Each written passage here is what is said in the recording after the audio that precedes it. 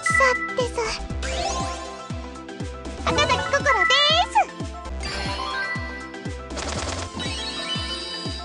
す。この状況って壁。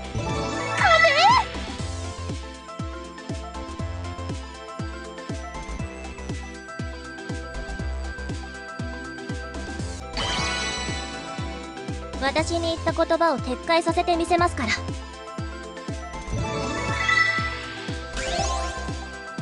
川崎さくらです。君の心は輝いてるかい？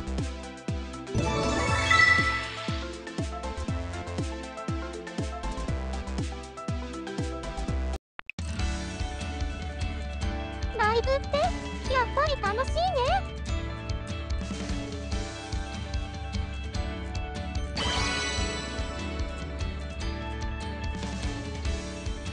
ミクとの縁も長くいいものになることを願うよ。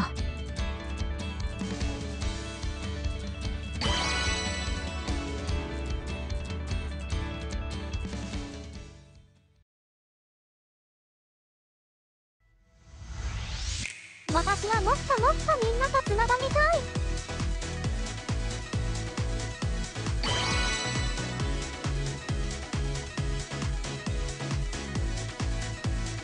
ミクの気持ち、みんなへの感謝の気持ちを曲に込めて歌います。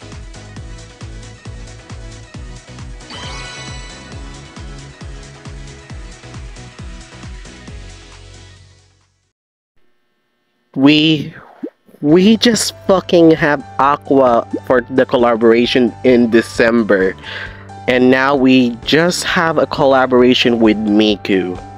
I understand that they gonna do it for Coachella, like Miku's going to perform in Coachella. That's fine, but what the fuck, soon? So yeah, mabuhay everyone, this is Yudivante here, and I'm back at Idoly Pride. So yeah, I'm on my main account, as you can tell, because yeah, the K-On collaboration outfit, and yeah, so basically they just provided us a new collab card, at the same time collab character to get, and they also returned the original Hatsune Miku collaboration we're in. Rui is also in the market right now with her collab card with Miku, as well as the original Miku as well. But for this collab, they're going to focus on Liz Noah, and Liz Noah will be performing with Snow Miku. So yeah, Snow Miku is a whole different entity, but not gonna lie, her 3D animation is cute. And yeah, so let's go and try to hunt her in our main account. So here we go. Gacha hunting started this.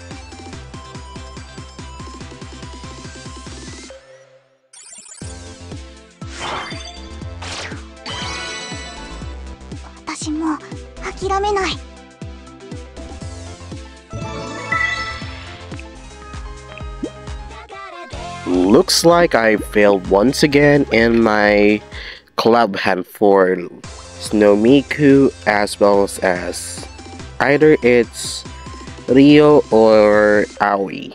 But yeah, I kind of failed in that hunting video because yeah, it looks like they decided to hate on my main account just like other games.